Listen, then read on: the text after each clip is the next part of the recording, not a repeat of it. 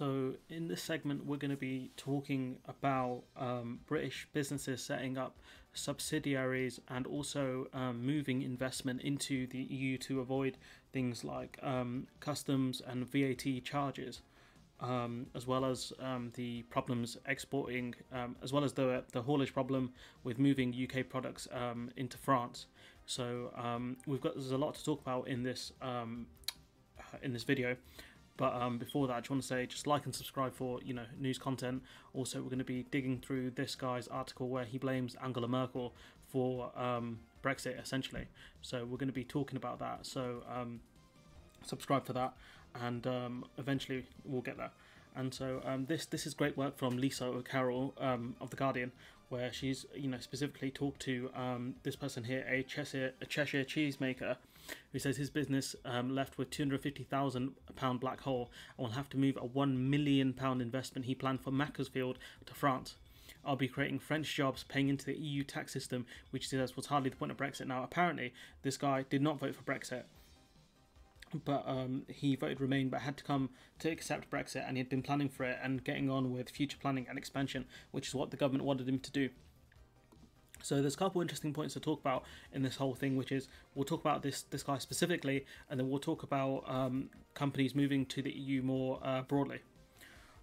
So Simon Sorrell says his firm lost 20% of sales and will switch a £1 million investment to France. 20% is a lot of money for a business to lose. 20% of sales, sorry, is a lot of money to lose. So a commercial cheesemaker in Cheshire has been left with the £250,000 Brexit hole in his business. I don't know what support he's getting from the British government. It doesn't look like he's getting much. Simon Spurrell said he lost 20% of his sales overnight after discovering he needed to provide a £180 health certificate on retail orders to consumers in the EU, including those buying personal gift packs of his award-winning wax-wrapped cheese worth £25 or £30. So I don't know who buys someone else's cheese. It's a bit weird, but when I went to Amsterdam, there's some good cheese, and oh my god, it was some good stuff. He says he had hoped to take part in the sunny uplands promised by the government post-Brexit, but has instead seen the viability of his online retail come to a stop. The only thing is, does he have to pay a £100 certificate even for a £30 like sort of gift wrap bit of cheese? Because that's insane if he does. Our business had high hopes of continued growth in the EU market after seeing the avoidance of the no deal and announcement of a free trade deal.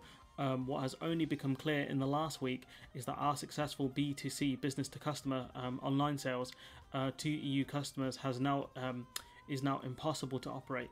To save his business, he will now have to switch a £1 million investment he was planning to make in a new distribution centre in Macclesfield to the EU, with the loss of 20 jobs and tax revenue in the UK. And it's not just the loss of these 20 jobs, it's also the construction and architects and whatever else you would need to set up this kind of factory within say Macclesfield. In this case, it's all moving to France, so this will create more than just 20 jobs short term.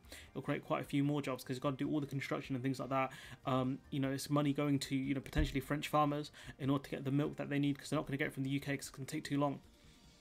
And it's going to also cost them more anyways, because things like health checks will have to happen. So most likely this guy's going to buy from a French or a German or whatever else farmer for the milk, and then make the cheese from there. So it's a move this person has to make, a cost of 20 jobs, and I'd assume a decent amount of tax revenue for HMRC, or aka the taxman.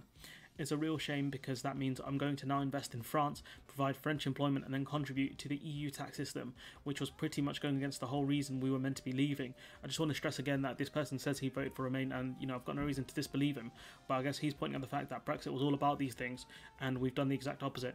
As small businesses up and down the country come to terms with the new and complex export red tape, Spurrell explained that he thought he was fully prepared for Brexit and had consulted with the Department for Environment, DEFRA, and the National Farmers Union along the way. The thing was, these people didn't know what the rules would be. The only thing these people knew were if in a no-deal scenario, you'd have to be doing customs checks, all those kind of health checks and all that stuff, and be have quotas and tariffs to deal with in the event of a no-deal. It wouldn't be quotas, it might be just tariffs to deal with in the event of a no-deal. That's the only thing DEFRA could have told him.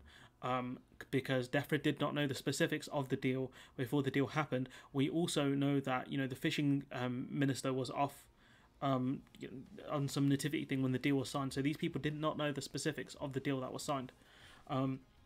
So going back to the article, he knew he would need customs declarations and health certificates signed off by vets to get his cheese into the EU after the 1st of January, and has successfully been getting pallets of products across the channel to wholesale customers.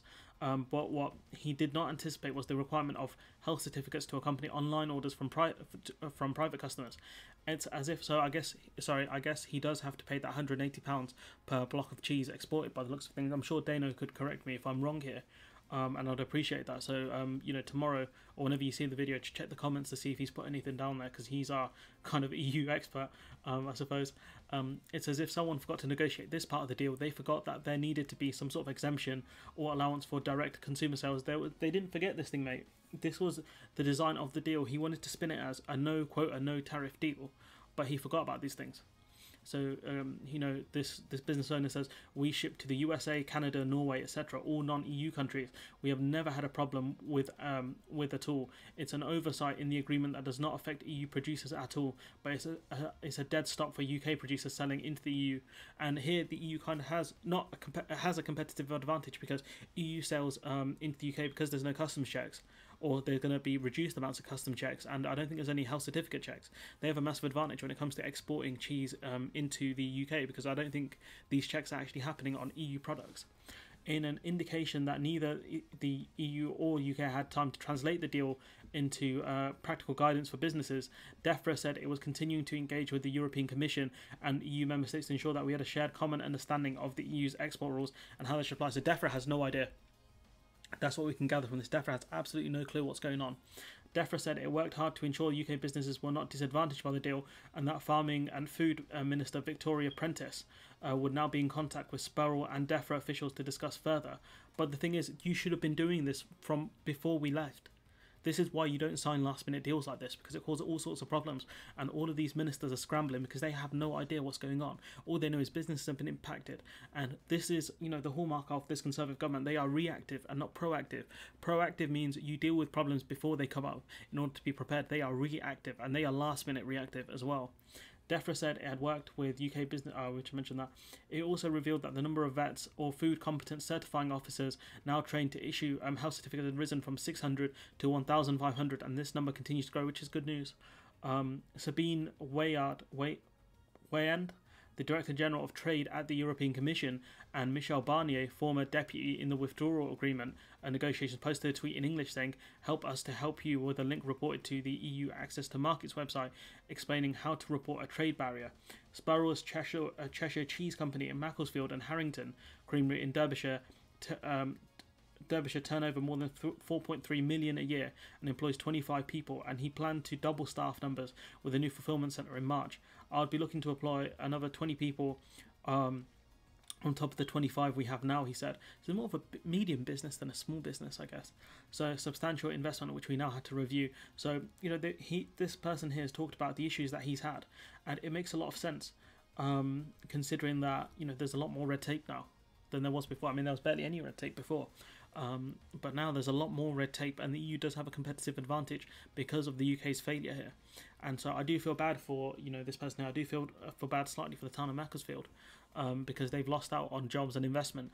But at the end of the day, this is down to, Bojo and the circus gang. Honestly, it is. And if we go to our next article here, because this is part of a broader thing here, which is a move to EU to avoid Brexit costs, firms told. So this is apparent, according to the BBC. This is not directly from the which department was this? From the Department of International Trade, DIT. This is not official advice according to the BBC from DIT, but it seems like this is the advice from the Department for International Trade. So, in an extraordinary twist to the Brexit saga, UK small businesses are being told by advisors working for the Department of International Trade that the best way to circumvent border issues and VAT problems that have been piling up since the 1st of January is to register new firms within the EU single market from where they can distribute their goods far more freely.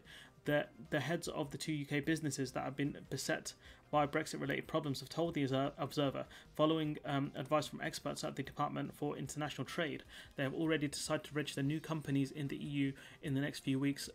They knew of many other similar problems. Other companies have also said they too were advised by government officials to register operations in the EU, but had not made the decision yet. So, this is another specific example here of a guy who's moving, he's setting up shop, a small part of his business in the Netherlands. Moss said, "Guy talked complete sense about a conversation he had with someone at the Department for International Trade. What I said to him was, have I got another choice other than to set up a company abroad?" He confirmed that he could not see another way. He told me that what I was thinking of doing was the right thing and could see no other option. He did not see this as a teething problem. He said he had to be careful what he said, but he was very clear. And so basically what this person has told him is there's no other way. This is not a teething issue. This is the new normal. And that's what it seems like, because customs checks and health checks and all these things are the new normal now. These will not go away unless our relationship with the EU fundamentally changes. And so what that means is that things may become more efficient, but they're still going to have problems. So if you move to the EU now, you're not going to face these problems because you're within the single market. So Jeffrey Betts, Managing Director of Stewart Superior Limited, a company in Marlow Bucks, which sells office supplies to the UK and continental customers, said he had also decided to set up shop in the Netherlands for the same reasons. Also, the Netherlands is lower tax from what I read. But you can see it here. Yesterday the impact of the single market and customs union on the 1st January became more clear. So, the Financial Times reported that the cost of a £12 bottle of wine in UK shops could rise by £1.50 a bottle because of the extra bureaucracy and charge. That might not sound a lot, but in the long term, it is a massive increase for businesses who have to pay the extra amount. It might not be £1.50 for them, but it might be, say, £1, but that's still a massive increase if you think about it in bigger numbers. In a further blow to the government's idea of a global Britain after Brexit, the chances of signing a swift UK-US deal, that was a separate video I wanted to do, also appeared to be ebbing away after President Joe Biden's nominee Janet Yellen made clear that the US had bigger issues. Also, the fact that we didn't actually manage to sign a deal with Trump is pretty embarrassing, considering he was one of the ones who actually helped with Brexit, in terms of his rhetoric saying that, no, leave your friends, come join me. So apparently, so this is what I was talking about a few minutes ago. So, let's see here. The Department of Education's International Trade said this was not government policy, talking about moving to the EU, but kind of is at this point, which is if you assess your options, they're going to tell you what's the best thing you can do, which is leave. Basically, set up a group. You're going to do trade with the EU, start manufacturing stuff over there, or start importing your stuff to a country within the EU if you're going to sell to EU-based customers. Because if you bring it into the UK and send it back off to the EU, you're going to have a lot of problems. And if we go, so now we go on to the person I've been citing a lot over the last few months, and these tweets are free. So, this is her, Dr. Anna Jelzaska, being, I think that's how you pronounce her name, I hope it is. So, being very kind of annoyed at the Express here, where it says the Department for International Trade is understood to have encouraged UK businesses to register new firms within the EU single market to avoid extra charges, paperwork and taxes resulting from Brexit. And this is what the Express calls a genius move, to move jobs and, VAT payments from the UK into the EU. Genius. International business consultant Anna Jelzaska, Dr. Anna Jelzaska to you, Express, said she agreed with the DIT position. And she said that was sarcasm. So she goes into detail about this, which I think this is important in this video. Hopefully this video doesn't drag on too much more. So she says, yes, it's all about what your company does, where it brings goods from, what happens to the goods in the UK, and where they're sold to. In some cases, you'd have to double or triple duties after bringing in goods into the UK. Rules of origin might be an issue, Percy Pigs, which we'll talk about in a minute. And then there is VAT and cases where you might need a representative in the EU country and loss of triangulation. Each company thinking about setting up in the EU needs to properly analyse what that means. Cost versus benefits. Setting up in the EU means extra costs.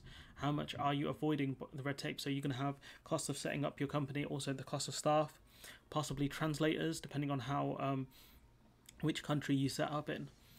It's not a one size fits all. Not every company should be thinking about such an option. For some, it'll be a no-brainer, like the cheese people, the cheese company guy, and the other way to continue doing what they do, but not for others. TLDR: considering setting up business in the EU should have a good business case, one based on their own circumstances.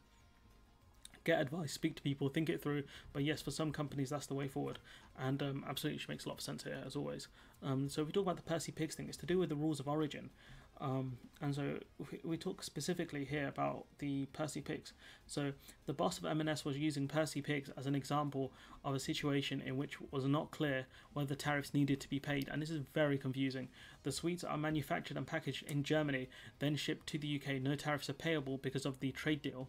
Then they are taken from the M&S warehouse and exported to stores in the Republic of Ireland, which is part of the EU. Now, this is the complicated bit, because they have left the EU, obviously coming into the UK, and not been processed enough to count as being made in the UK. It may be that a tariff needs to be paid to get them into the EU, despite them having been made in the EU in the first place.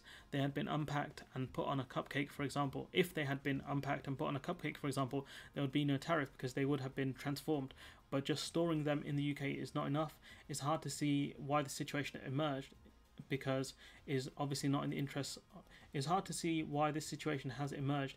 It is obviously not in the interest of the UK and the EU. I mean, this is a bit of a strange throwaway line here, but what M&S might end up doing is just moving production straight to Germany, purely because to avoid any tariffs or anything like that. It's the simple thing to do in regards to these cakes. So why has this happened? So Dr. Anna Jaworska, founder of the Trade and Borders Consultancy, said this is a wonderful example of why you want longer to negotiate a deal. She added that while this is a standard provision for a trade deal, normally countries negotiating such an agreement will not have such closely integrated supply chains. She's talking about rules of origin. So the government spokesperson said rules of origin are standard feature in trade deal, blah, blah, blah. Who cares what the government says, because they're full of frauds. And so the rules of origin make sure that a company in the UK can't buy cheap products from a country with poor labour standards, e.g. China, India, change the labels on them and sell them into the EU tariff-free. That may sound simple, but according to the boss of Marks and Spencer's, it really isn't. And we've talked about Percy's Pigs. So just to recap quickly, UK businesses moving or setting up subsidiaries into the EU to avoid things like customs and VAT, because you need a VAT account with the country you're dealing with, I believe. I'm not 100% sure. I'm pretty sure that's the case. Pretty sure. But yeah, you can see companies moving into the EU to avoid things like the health checks and all that stuff, and instead they're moving manufacturing to the EU. And so I reckon what they're going to do is if they sell a decent amount of products to the EU, they'll set up manufacturing within the EU in order to avoid things like customs and the kind of blockade in Dover as well. That would be a smart move. I hope this video makes sense. I hope everything here made sense. I'm not 100% sure. Let me know what you think in the comments below. Like, comment, share, subscribe, and hopefully I'll see you in the next one.